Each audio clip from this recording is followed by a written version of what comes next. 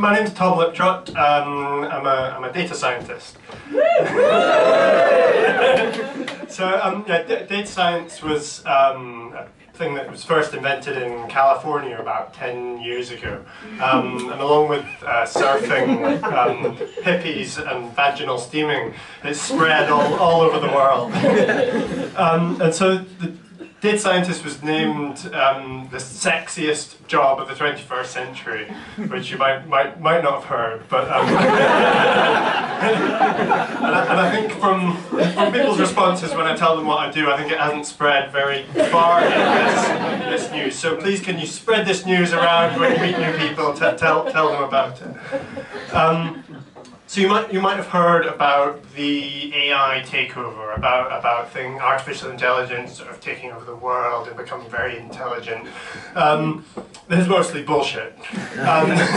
What I've found mostly is that the people who say that have some kind of interest in it being true, and that when you kind of look behind the reality of it, mostly what you get is very kind of badly written code, failed experiments, and occasionally things that just about work. But for some reason it's become one of the most in-demand skills of the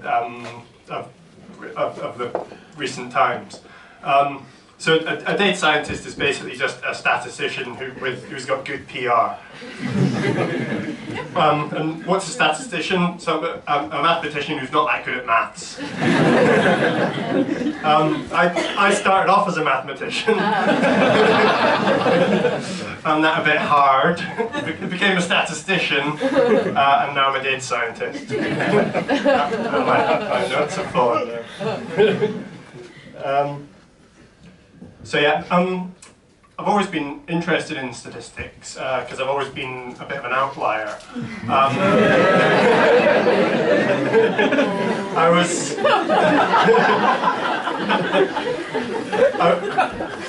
6'8" when I was 12, and I still am.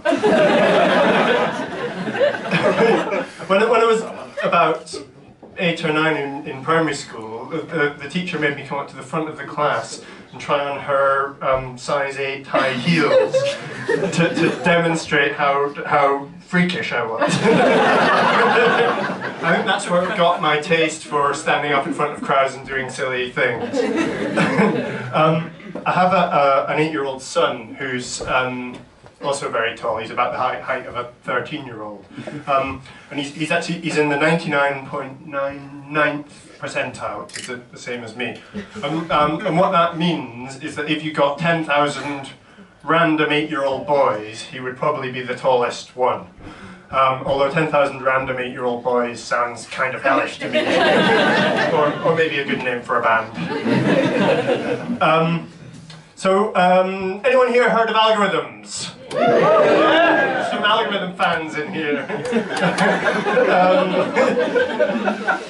Great.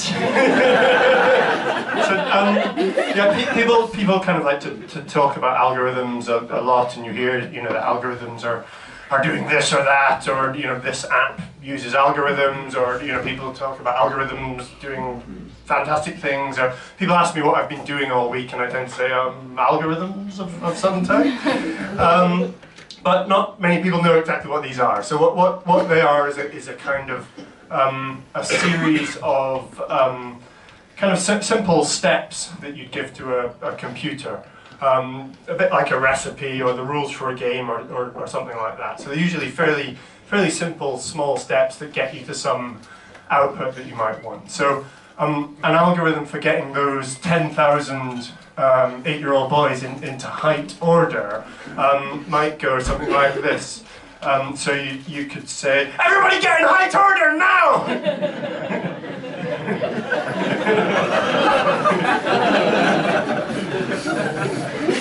which might work.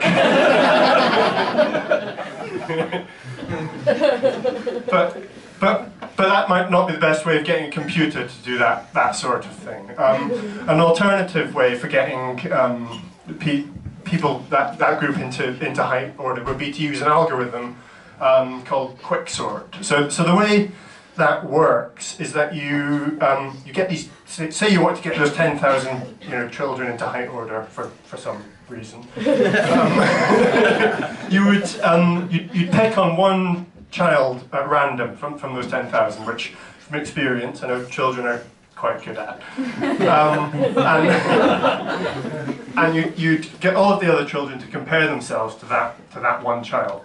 And if we're trying to order them from the smallest down here to the kind of tallest up at this end, you'd get people who are smaller than that person to go down here into one group, and people who are taller to go up here into this group. Then you'd have two groups of children. And then in that one, in each group, you'd go and do the same thing. You'd pick on another child at random, and you'd compare each child, and the smaller ones would go down here, and the bigger ones here. And you keep doing that with each group that you've created.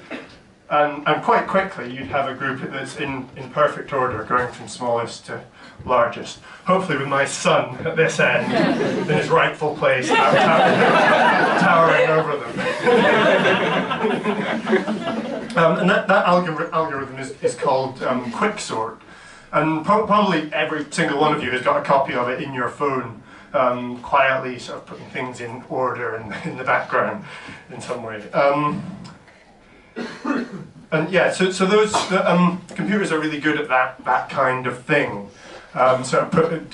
Taking a lot of simple steps and coming to some sort of slightly more complex output. So it's a bit like knitting or something like that, doing lots of simple things and you end up with a jumper. But what computers tend not to be good at are the sorts of things that 8-year-olds find really easy, like sort of mucking around in mud, or making silly noises, or annoying their parents, or claiming to be bored. And what a lot of what I and other data scientists do is try to make algorithms that make computers a bit more like children, so able to do things that children and people take for granted. And there's been a lot of progress on that over the last few decade or so, using algorithms and data to build those sorts of things. But they're mostly not that good yet. So if you were to sort of order, doing more sorting, all of everything into the order of kind of intelligence, with kind of stupid things at this end and very clever things at this end, artificial intelligence and algorithms would probably still be right down here, followed by maybe the 10-year-old boys up here, maybe vaginal steaming enthusiasts up here, Bright Club attendees pretty high up here. But after tonight, Bright Club attendees probably even further up at this end, at their rightful place at the head of the table. So everyone, you're safe from AI for now, because it's got to get through 10,000 8-year-old boys. Some people with very sort of clean vaginas, and your past selves. So you're safe for now. So thank you very much.